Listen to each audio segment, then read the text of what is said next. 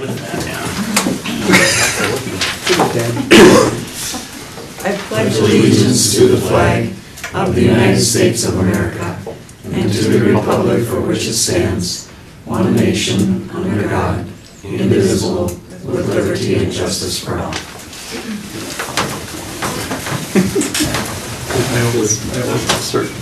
Still cool. Thank you. I'll call this regular school board meeting for Independent School District 544 to order. Our first item of business is to establish our quorum. Melanie Cole. Here. Matt Lemke. Here. Natalie Knudsen. Here. Blaine Danielson here. Stephen Bigosoff. Here. Melissa Hermans. Present. And we have a quorum. All right, thank you. Is there a motion to approve the agenda? So moved. Is there a second? Second. Any discussion on the agenda? All in favor of approving, say aye. Aye. Opposed, say nay. The agenda is approved. And then the next item of business is to acknowledge the 544 Education Foundation, and I'll turn it over to you, Superintendent. Yes, this fall the 544 Education Foundation has been very busy. They received 22 grant applications for the Fergusville schools, totaling almost $29,000, and they completely funded all of them, which is awesome. And along with the, then there's 544 Education Foundation, and there's 544 donors, they're called. And they also granted 67 items off of the classroom wish list. Examples are additional items that to these dollars they funded a Chromebook, 4 band choir shells for the auditorium, sound shells, so they funded those. Just some great things. So can't thank the 544 Foundation enough. Blaine sits on that board. Any other comments, Blaine? No, just I think one thing that stood out too. One of the wish lists from one of the classrooms was microscopes. I think in the science class, and they actually gave 6. So I mean, just with the funds they had, so it was a really good deal. Cool. Yeah, thank you to the 544 Education Foundation. We have reports this evening from 2 of our principals, and we'll start with elementary principal Scott Kolbeck.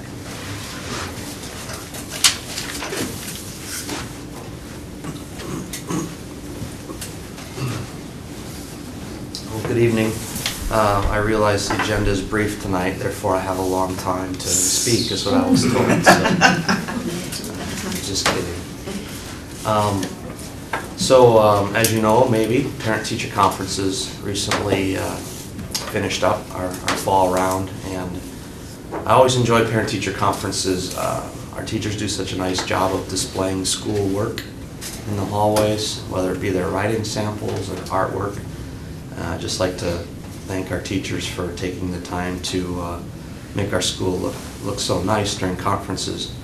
I have some data to share with you from attendance. At Adams School, we did have 95% of our students have somebody show up for their parent-teacher conference. So we're pleased with that because the past couple of years it's been noticeably a little bit lower than that, somewhere around 92 or 93%. So still looking to collect some data to see what our attendance was at McKinley, but I would like to think it was probably close to that 95% mark as well. One thing we tried this year that was new is we gave parents an option to schedule their own child's conference online. And it was the first time we'd ever done that. For the most part, we're getting some good feedback and good reviews from that. We have a few ideas that we think that we can implement when it comes to the next round of conferences that might increase the participation in those who choose to schedule their conference online. Don't know if it would really affect that 95% attendance, but we'd like to thank kind of Jesse Thorstead in our tech department, who's always kind of coming up with these ideas and encouraging us to kind of take a step forward when it comes to utilizing technology.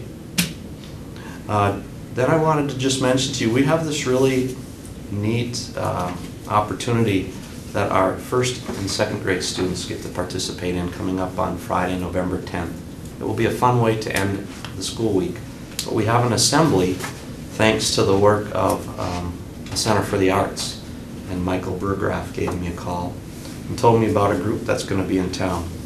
It's a musical group made up of two gentlemen. One stands 6'8", the other one 5'5½". And they are called, their musical group is called Trout Fishing in America. And their target audience is grades K through 3. And so, knowing that the target audience was K through 3, we thought first, well, let's check out to see if we can use our auditorium here and bus all of our K through 3 kids over. That didn't work because the high school musical, their first night is that same night, so we don't have access to the stage and so on. So then I checked with the Center for the Arts and just said, hey, how many can you hold down there? Well, about 400, which is the same as then 2 of our grade levels. So then it didn't make any sense to pay for 9 buses and $80 a bus, $720 to bus kids down to the Center for the Arts. So, long story short, these 2 guys are going to come over to Adams School. We're going to bus the first graders from McKinley over to Adams, and we're going to have this assembly for 1st and 2nd grade, even though the target audience is K through 3. So we made a good effort to see if we could involve everybody. But this is a $1,000 value that's at no cost to our school, thanks to a Center for the Arts. But I wanted to share with you some of the song titles of this group, and it'll help you understand why their target audience is what it is. A few of their titles: I Think I'll Need a Band-Aid, 18 Wheels on a Big Rig, My Hair Had a Party Last Night, Daycare Blues, Why I Pack My Lunch, and Baby's Got the Car Keys. That's just a few of them. So we just think this will be a really, really fun way to end a week of school, Friday, November 10th at Adams School. And then just wanted to mention briefly, just talk a little bit about our school goals. What we do between McKinley and Adams is we just kind of lump our K through 2 kids together and say, okay, here are the goals for K through 2. And last year's goal during the 2016-17 school year, the goal going into last year was that 80% of our K through 2 students would score at the 50th percentile or greater in the area of math and reading on what's called the MAP test. Now, just a quick little ditty about MAP test. MAP is an acronym for Measures of Academic Progress.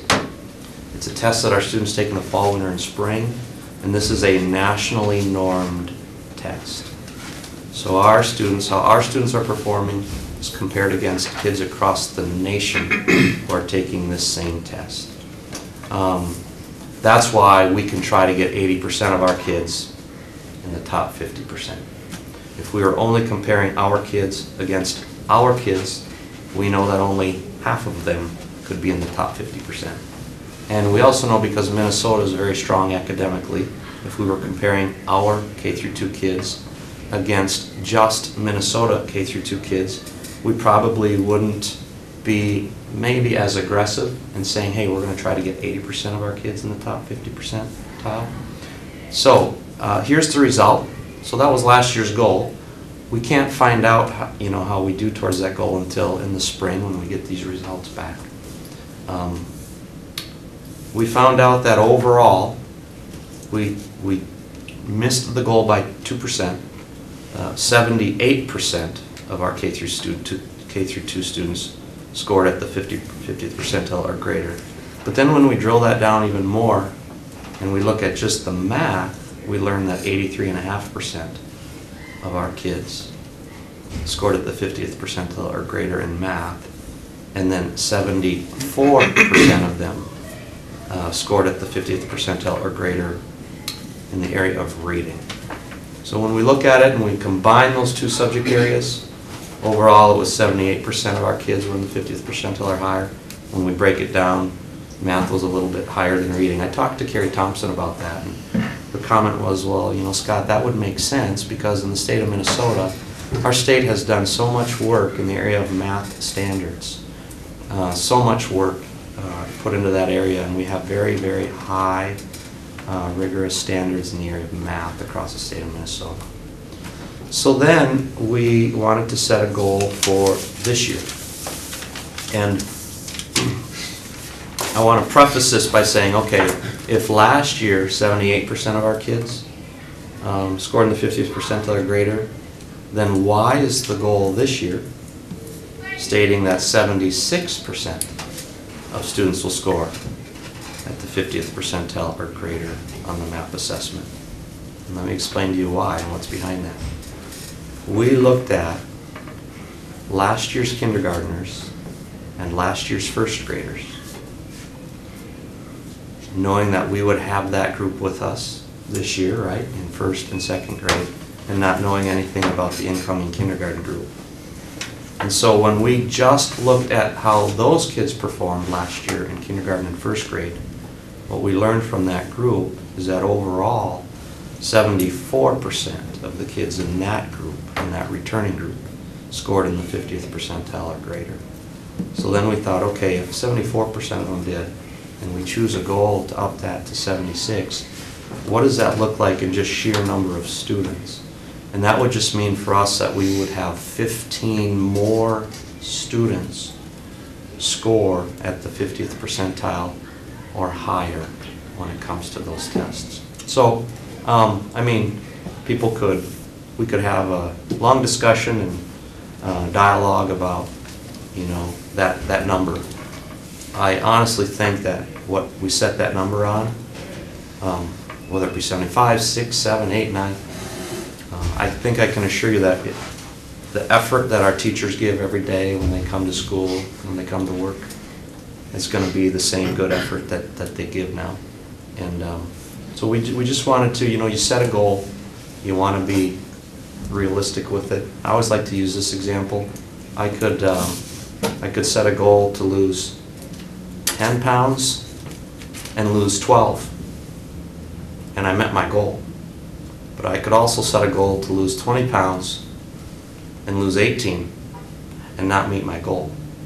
But I'm better off losing 18 and not meeting my goal than losing 12 and meeting my goal. So, you know, you can have some fun with those numbers and talk about goals and where you want to set them and how you want to, you know, do you meet them or do you not meet them.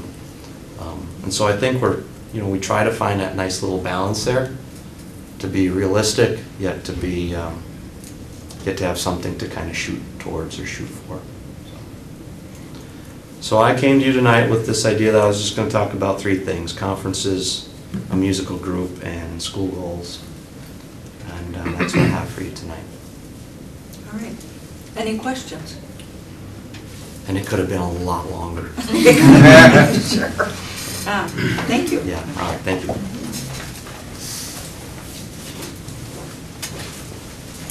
And now we'll have Tindy Rund, our elementary principal at Cleveland.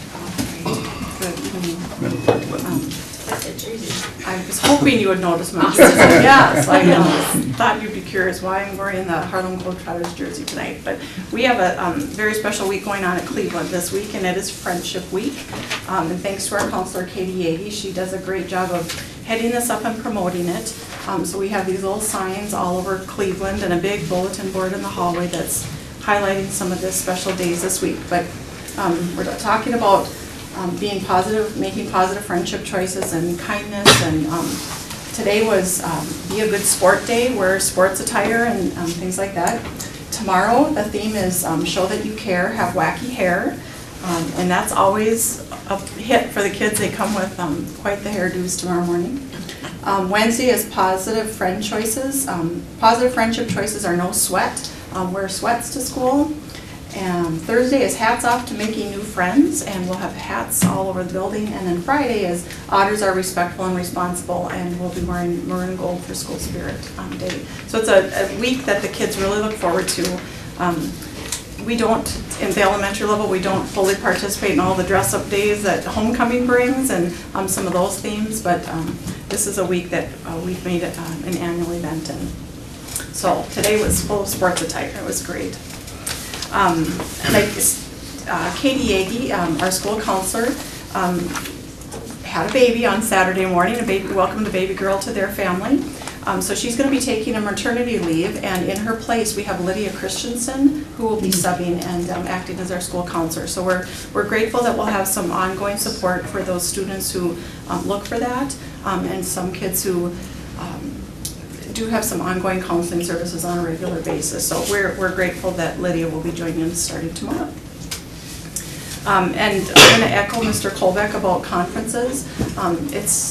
Those are wonderful days to have families come in and visit with the teachers and see their students' desk and classroom. Some of those kids are showing off their lockers, and the teachers do an outstanding job of displaying some artwork, some writing pieces, and having lots of writing samples available for parents. So a lot goes into planning for those conferences in the fall and also again in the spring. We have received lots of positive feedback regarding the online sign-up for conferences this year. From teachers appreciated that, parents had lots of positive comments, secretaries as well. That was a big task that they tackled each and every fall and spring, and so it lightened their load in that regard too, and just really gave parents that opportunity to see what are the available conference slots and select one that was going to work for them. And many families have kids in the different buildings across the district, so they could plan accordingly, and some planned all their conferences on the same day, allowing some travel time between, and some families chose conferences on different days just to lighten their load and make that work for their families' plans as well. So that was a great improvement in that regard. I didn't tabulate all of our percentages. I was receiving those kind of the attendance list from teachers yet today, but it was an excellent attendance, and some had stars on their sheets that they were turning in saying 100% attendance, and we're very, very excited about that. I was just noting today that we have only 8 school days before the end of first quarter, which is upon us next Thursday, November 2nd already. At the elementary level, we are moving to a different progress report, quarterly progress report. Parents will see a different grading scale on the elementary report cards this year, with an X noting that an area may not be assessed at this current time, and then a 1, 2, 3, or 4, which is similar to the scale that MCA uses about partially meeting standards, not yet meeting standards, or exceeding standards. So those the elementary report cards will have that reflected grading scale. And I too brought along some building goals to report on. During the 2016-17 school year, I'll reflect on last year's goals and our performance. We had a building goal that students attending Cleveland School would achieve 7% or greater proficiency above the state average in both math and reading. Third graders, in the area of reading, the state average was 57%, and Fergus Falls third graders performed at 69%, 12% greater proficiency than the state average. And in the area of math, it was a state average of 69%, with Fergus Falls third graders scoring 75% proficiency, which is 6% greater than the state average. Fourth graders, in the area of reading, performed, state average was 58% in the area of reading on the MCA test. Our Fergus Falls fourth graders performed at 60% proficiency, so 2% greater proficiency than the state average.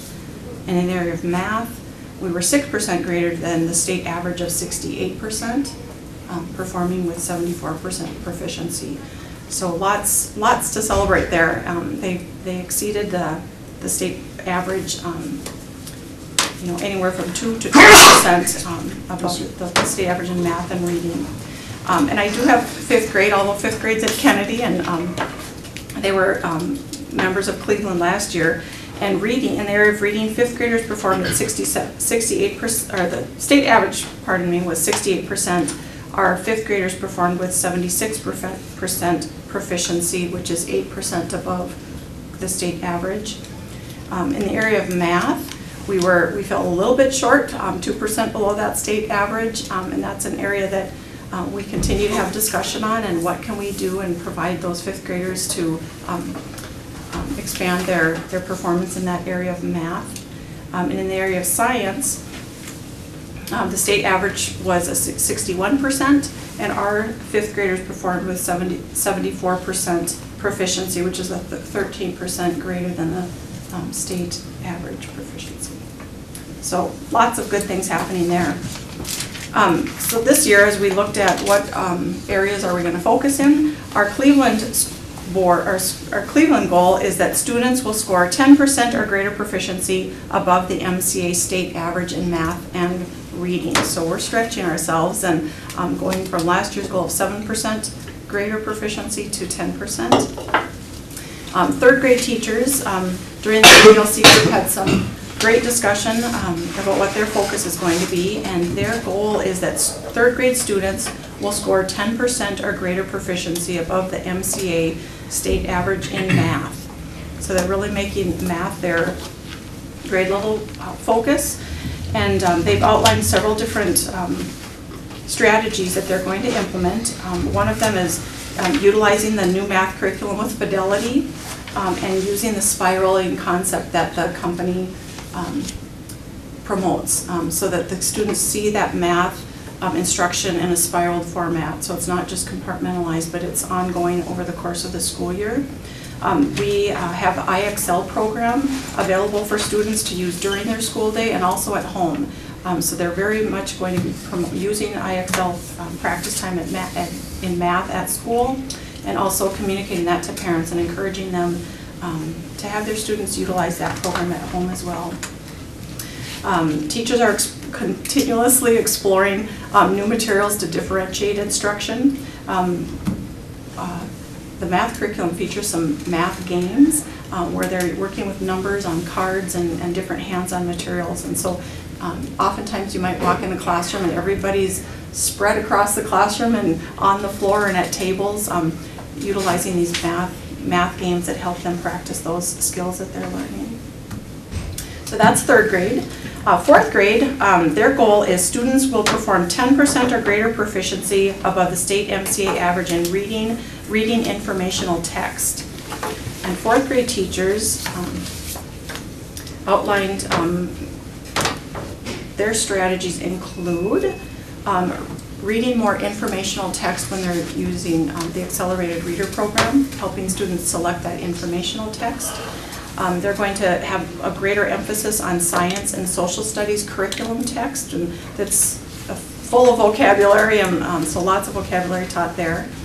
And then using IXL programs and some supplemental resources, as well as our Treasures curriculum, to really hone in on that informational text reading and helping them become critical readers as well. And then lastly, I work with the special ed PLC group across the elementary grade levels, and it's been a joy to work with that group. There's some new special ed teachers that have joined the special ed department this year, and they bring a wealth of knowledge and ideas to incorporate to those who have been teaching in our district for some time. But our elementary special ed team, they set a goal of having 50% of the special ed students will increase their individual performance on standardized tests, and sometimes that's an MCA test and sometimes MTAS, a different more test that provides more hands-on activities to show what they know, in the areas of reading and math by meeting their individual expected growth. And so when those teachers are meeting with the IEP teams, they really look at that child's individual goals and objectives and measuring their progress at an individual level, and then they too, at the end of the year, have that opportunity to use the standardized test to fully measure some of that growth. So the special ed teachers have had some valuable discussion on evaluating the curriculum that our special ed department uses from kindergarten through 5th grade, and really sorting out, kind of weeding the garden, keeping what is really, really valuable and proving to be helpful, and tossing some things out the window so that they really are using the materials at hand, and that also go hand in hand with the selected curriculums like Treasures and our math curriculum as well. So lots of good things happening in the area of curriculum and goal setting in our district. And that's all I have for you tonight. All right, thank you. Any questions for Principal Ron? Thank you. And then Superintendent Ness. Yes, a few items here. I have a thank you to Deb Wellman. There's a very nice article in the Daily Journal this week. That was me. That was you. Thank you for writing that. And related to Jaws volunteering for, I think, the last 5 years. She's been there 3 times per week, which is very dedicated. Good weather, bad weather, all of that. So I want to thank Deb Wellman. Remind people that there is a school board election. We haven't heard much about it lately, but Missy Hermes and Angela Fiedler are running for the school board position, and that election is on November 7th. If people are looking for an absentee ballot, they can do that at the district office right here at Kennedy Secondary School. Update on some playoffs here. Our volleyball team was seeded number 4. They'll play on Thursday versus Detroit Lakes, 7 p.m. right here at the Gold Gym. Cross-country section, we're hosting this on Thursday, but it's really bad weather on Thursday, so they might be switching that to Friday, so stay tuned on that one. Our football team was seeded number 2. They will play on Saturday. They got a first round bye, so they don't play tomorrow night, but they'll play Saturday at 6 p.m. and they will play the winner of Wilmer versus Detroit Lakes. And then another item here, we have some mentee training. So along with our mentors meeting with the new hires all the time, we're also doing some training. The first one was done more one-on-one with parent-teacher conferences because there's such a wide variety. A high school parent-teacher conference is much different than a kindergarten one, for example. So we had the mentors do that training one-on-one. But this one is on a special education referrals. This October is sort of the time where needs of students come to light. Do they read well, or their behavior issues, all of those things come to light about now. So we are going to have a training on Wednesday afternoon after school in the high school choir room. And that is going to be open to everyone because we've had people go, hey, I could use some training on that as well. So it'll be open to new hires, but also to all staff because they can get, that's one of the relicensure requirements is all about special education with accommodations, etc. So that is open to the group there. And that is my report. Lots of, like our principal said, lots of good things. Parent-teacher conferences, very well attended, and we'll hear more from Mr. Mackey when he gets back at our next meeting. All right. Any questions for the superintendent on his report? Okay, moving forward, then we'll review the general consent items, and in this category we have several things to consider. The approval of our minutes from the last regular board meeting held on October 9th, and then 2 personnel moves. Yes, Riley Seeland is an elementary teacher. She is as a substitute, hiring her as a substitute for a maternity leave, and that's a point, about a quarter FTE. And then resignation, Shelly Kangas is resigning as an elementary teacher at IQ Academy, and so I recommend approval of those items. All right. Is there a motion to approve the general consent items? So moved. Is there a second? A second. Any discussion on the items? All in favor of approving, say aye. Aye. Opposed, say nay. All right, we approved that, and we'll move on to new business. Looking for a motion to change the 2017-18 school district calendar, so this year's calendar.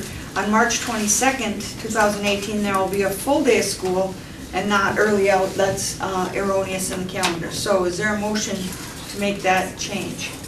So moved. Is there a second? Second. All right, any discussion? I can explain. As we worked together to develop the calendar, we were talking about having parent-teacher conferences around the Easter week, and what happened was we decided against that, and we moved the parent-teacher conferences to, I think it's the week of March 5th or so. So our early out is March 2nd, but it stayed on the 22nd as well. We doubled up. So March 22nd is the last day of the quarter, so that'll be a full day. And then the next day, we have a staff development day where PLC's in the morning and work time in the afternoon. So it's a clerical error that we're correcting here. All right. And usually, the school's pretty good about sending home notes and all that. We will do that. All right. Any other discussion or commentary? All in favor of the approving the change, say aye. Aye. Opposed, say nay. All right. I'd like to entertain a motion for calling for roofing bids on Kennedy Secondary School. Will someone offer that motion? So moved. Is there a second? Second.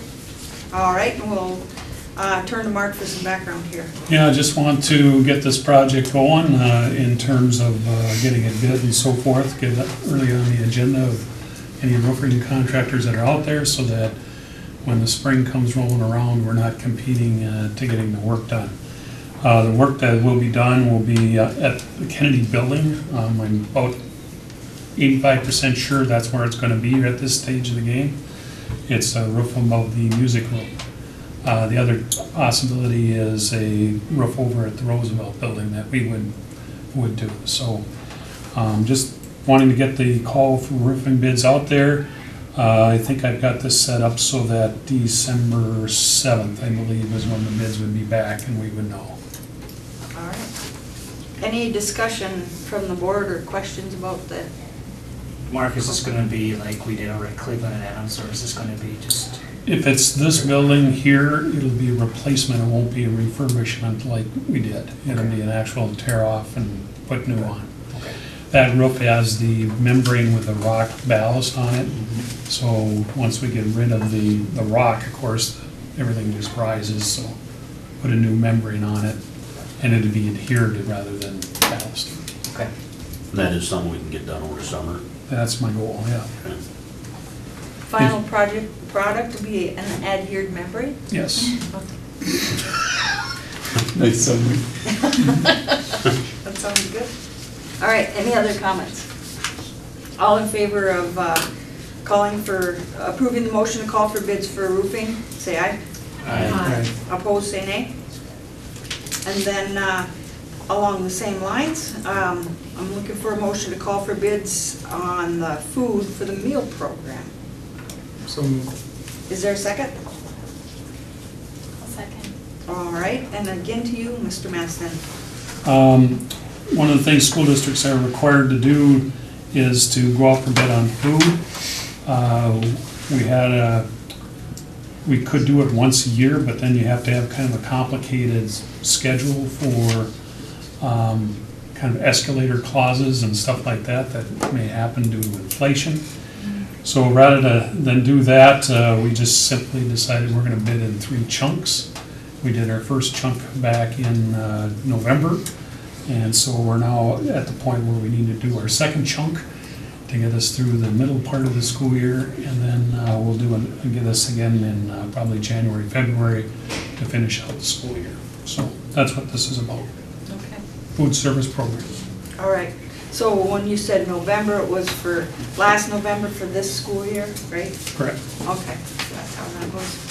Any other? Mark, am I reading that right? So bids will be due November 21st, but awarded at the November 20th? I think that's actually November 27th. Okay, I think that's a typo. okay. So just, It's after Thanksgiving. The school board meeting is November 20th, though. So it's the 3rd, Well, it went then, up. yeah, then something's off by the week. So, because he's saying it's due by the 20th. right, Yeah, so you'll have to have them due on the 14th.